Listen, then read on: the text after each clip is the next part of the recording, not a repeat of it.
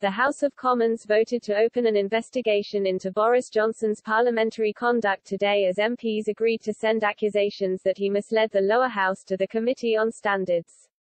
What happens if the Prime Minister is found to have misled the Commons? MPs forewent a formal ballot this evening, as following a debate session, an absence of noes from the government benches during an oral vote allowed the investigation to proceed as proposed.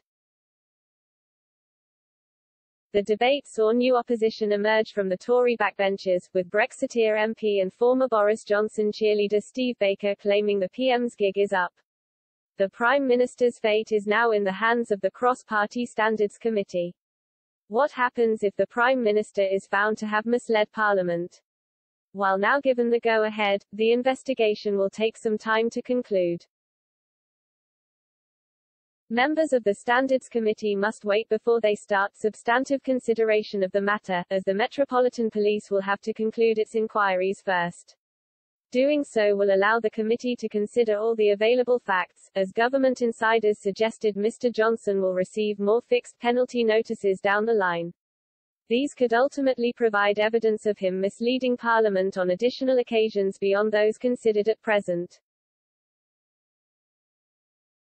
Former police officer Graham Wetton told Sky News that it is unclear how long Scotland Yard would take to conclude its investigation.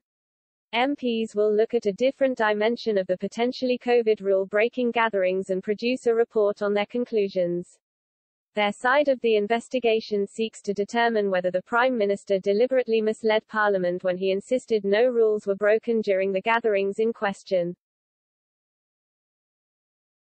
On a previous occasion, he told MPs that whatever happened, the guidance was followed and the rules were followed at all times. But his fixed penalty notice shows that the Met Police found this was untrue. Lawmakers will have to determine whether he deliberately or inadvertently misled the House with his claims. Proving the former is inherently tougher and would come with potentially severe consequences for the Prime Minister.